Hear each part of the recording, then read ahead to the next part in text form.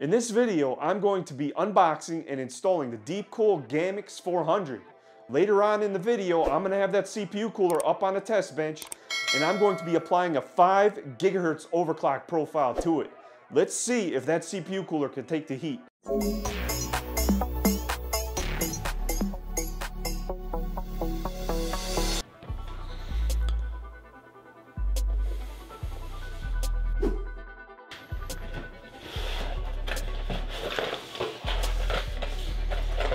Here's the accessory box.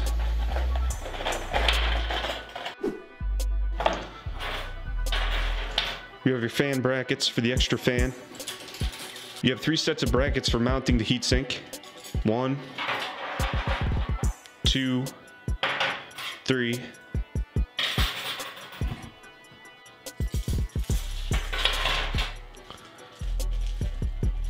Thermal paste.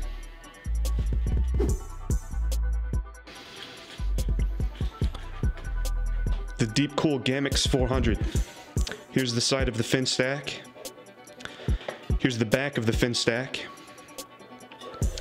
Here's what the base plate looks like. And it's a 4-pin PWM fan.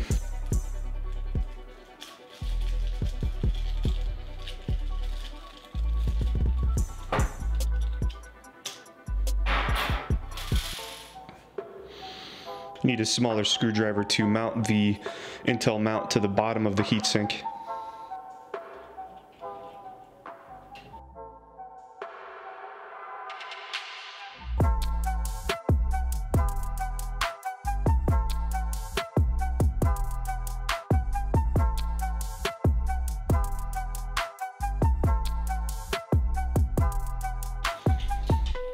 I'm going to take off the fan for ease of installation.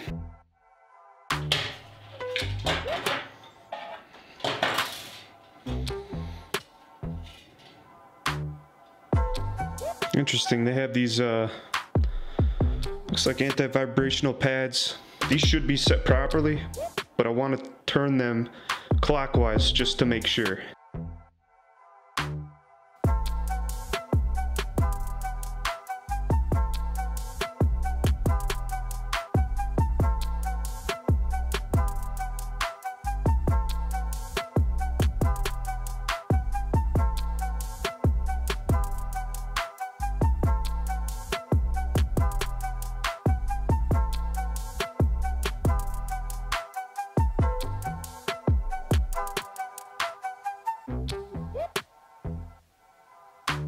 So this is an older i5 2500K system, and I'm just dumping so much voltage in this processor, up to 1.5 volts at 4.9 gigahertz, and I just cannot believe how well this heatsink is dissipating heat. If you're thinking about purchasing a CPU cooler like this one, and you have a CPU that's 4-core 8 threads, or even in some cases 6-core 12 threads, this CPU cooler will do a really good job.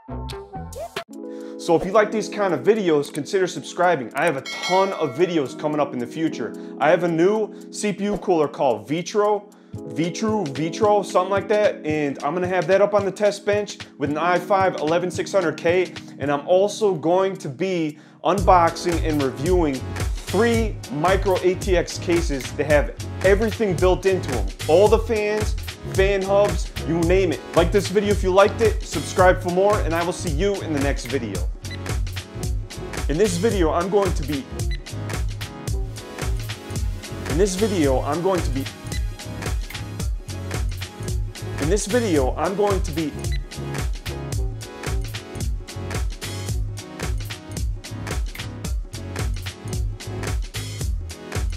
In this video, I'm going to be